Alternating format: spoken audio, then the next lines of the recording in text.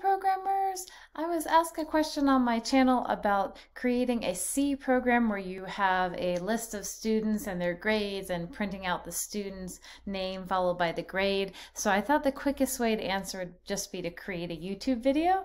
I'm using onlinegdb.com website, which is a really cool online compiler and debugging tool. I can choose any language I want. I'm going to choose C.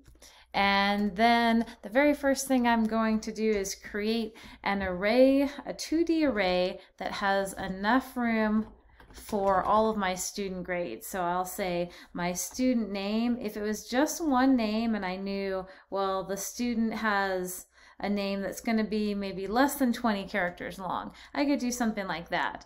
But here I'm going to have a two-dimensional array. I'm going to have 5 student names, and each of those names are less than 20 characters. So 5 students, each name is less than 20 characters because you have the null character at the end. And then I also want an array for the grades. So grades could have a decimal point. You can get a 95.5. So I'm going to make those floats, and I'll say grade. And again, if there's 5 students, there'll be 5 grades.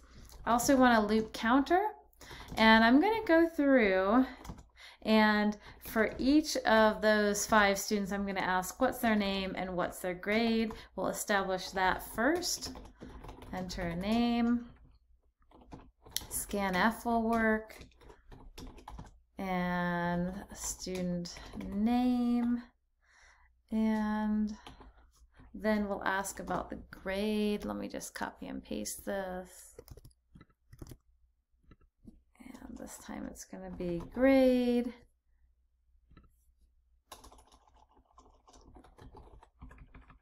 And we need the ampersand for the second scanf because it's not already a pointer, but arrays of characters, the name of the array already is a pointer.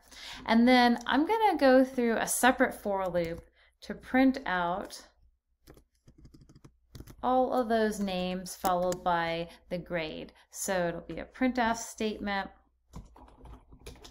with the name followed by the grade for each of those 5 students. So I'll have student name and then the grade. So we'll run this and then we'll make some improvements to this. So I'll go ahead and hit run. Oh, let's see, I must have made it. Oh, the grades are floating point numbers. So it's giving me a warning that the %d doesn't look right. So let's switch that to a %f. I'm going to say a name is Sue. She's got 100. Tim's got 90.5. Jim has a 83.7. And then Larry has 70. It's going off the screen now, but I'll scroll up in a second. Tim has 30. Okay, so the first thing I'm noticing is I don't really need 6 places after the decimal point, so I'm going to change that to a 0.2.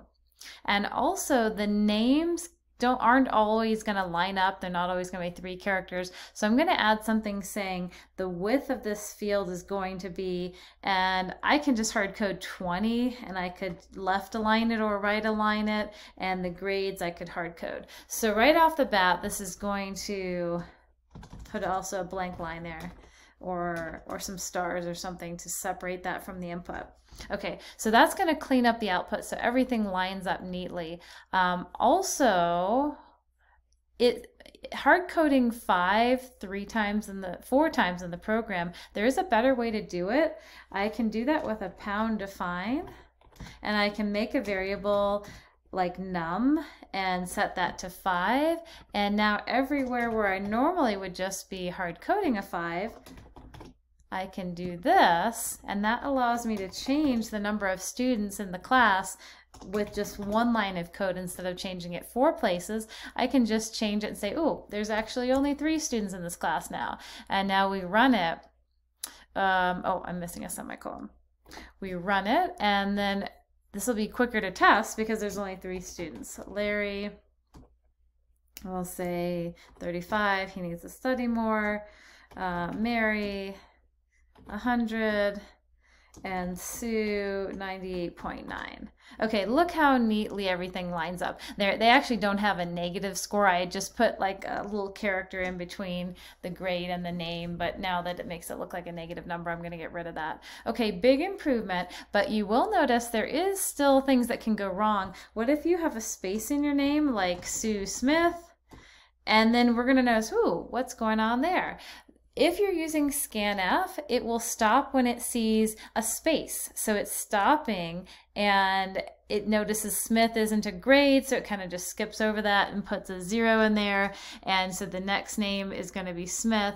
So if you know in advance that you're not going to have any spaces in your name, like you could run this and say Sue _ Smith, that's going to work fine. But if you know in advance that you're going to have a space in the name, instead of scanf, I'd recommend that we use a different function.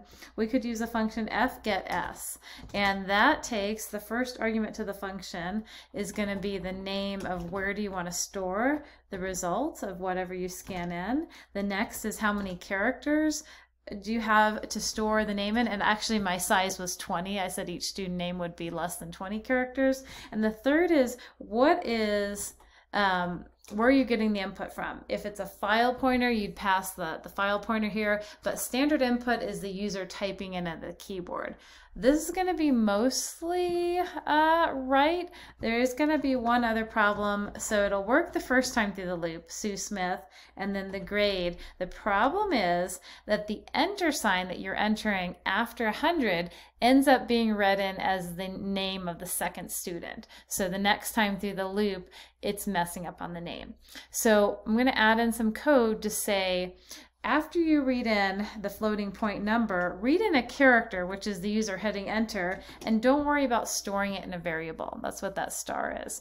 Okay, this will be a improvement. So I'm going to say Sue Smith, 98.9, Tim Baker, 75.4, and then you can still do it just a single name like Jim.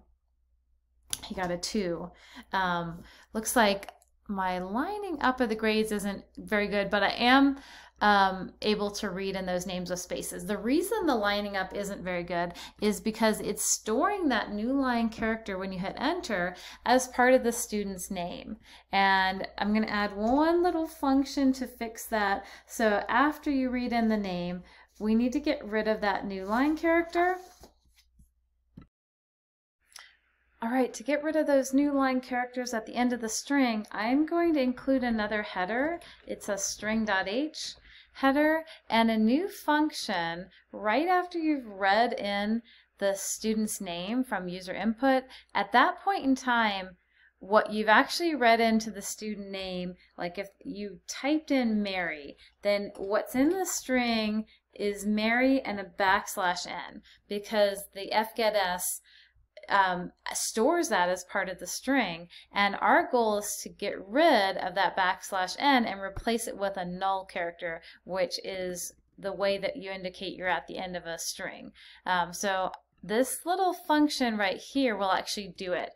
So you've got this part right here is just the name of your variable that had the Mary and the \n, and in this case, the length of the string that I want to keep is 4.